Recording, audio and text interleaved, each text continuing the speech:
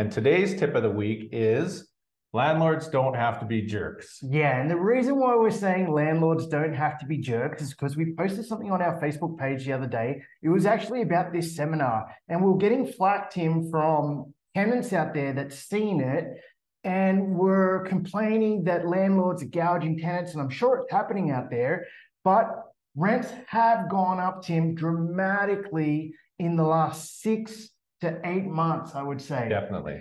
So we really wanted to tell you guys and explain why we don't want our landlords to be jerks, okay? There's different ways to go about it, and we truly feel that our landlords are providing affordable housing. We actually have a pastor that we bought a suite of property in Haysboro and for him to provide affordable housing to his tenants. So we feel that, and if you've read our book, Fearless Real Estate, there's a great story in there that on one of our properties, we didn't raise the rents for 30 years.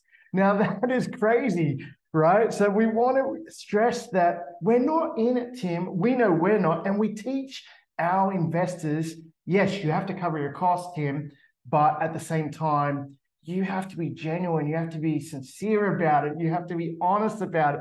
And Tim, what are some of the things you can do to become, not a jerk? Well, the first thing we advise our clients to do is give your tenants a lot of advance warning, whether it's notice that their lease is coming up to an end, whether it's notice of a rental increase.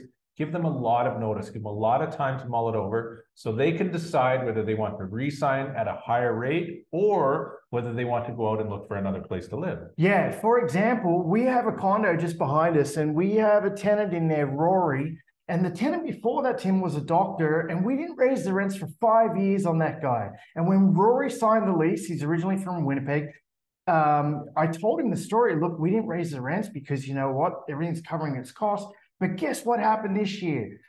A lot of the fees started going up, Tim, and we're going to get into that. But I had to tell Rory that I'm sorry, I have to raise the rents, and I gave him plenty of notice for that. The next one, Tim? Yeah, the next one is keep your tenants informed of your costs. Sometimes your costs may be going up, for instance, right away with interest rates.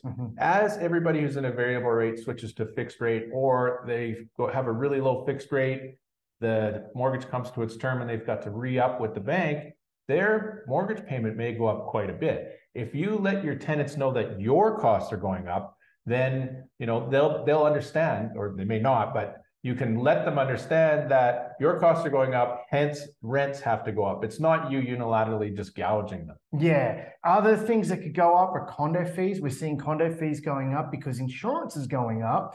And then we see heating costs going up, Tim. Yeah. So that could be a big factor why rents have to go up. And the other thing is taxes. So if you were transparent with the tenant saying, hey, look, all of my costs have gone up, and we understand the tenants, they're in the same boat as us, that inflation has made everything go up. It's just what's happening right now. So the only thing you can do is be very, very, what do you say, Tim?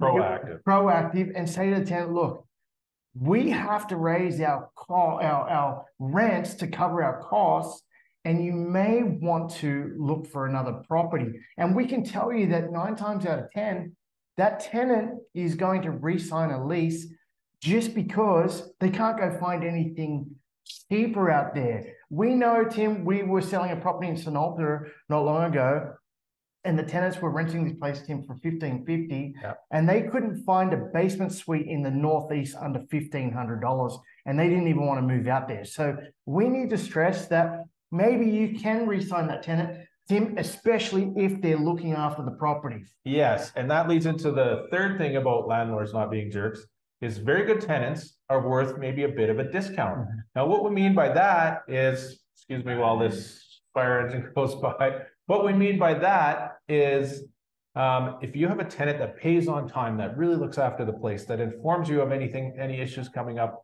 right away. If that tenant is one of your ideal tenants and your costs go up quite a bit, maybe it's not in your interest to pass everything on to the tenant as long as you're still cash flowing. Maybe you just pass half of those costs on to the tenant as long as you're still cash flowing, and then you can keep that tenant. So a good tenant is worth a bit of a discount. Yeah, we want to stress that You don't have to gouge people. You don't have to make top dollar. And if you are making top dollar, guess what happens? As soon as another property hits the market, when it's softened, because it does go just like real estate, it goes up and down, right? Especially here in Calgary, rental prices have gone up and then they've come down. Now they're sky high. But as soon as they soften, which we don't know if it's going to happen to them anytime soon, but as soon as they do, and there's cheaper rent out there, those tenants are gone. Okay, so we need to stress that sometimes taking a little bit of a discount, looking after people, and then that way your property is looked after, and you'll save yourself a lot of headaches, a lot of costs, which could involve maintenance and repairs over time. So we always tell our clients that it's important, yes, not to be a jerk as a landlord. Yeah, and on the flip side of that, when the market does eventually turn and rents go down, it should not be out of your wheelhouse to lower the rent. We've had to do it in the past because we've been landlords for so long. During the financial crisis of 2008, 2009, the whole economy went down. So of course rents went down. We had to adjust our leases to keep the tenants sometimes. So it works both ways, when the market's going up and when the market's going down. Yeah, so that is our tip of the week. If you've missed other tips, we do them once a week, of course, on our Crew TV. You can find it on our website. And if you do subscribe to our channel, there is a free gift. You just have to like, subscribe, hit the bell so you get the latest videos. And we will send you our free book, 1 Million Reasons to Buy Real Estate, which is a must read if you're getting into investing.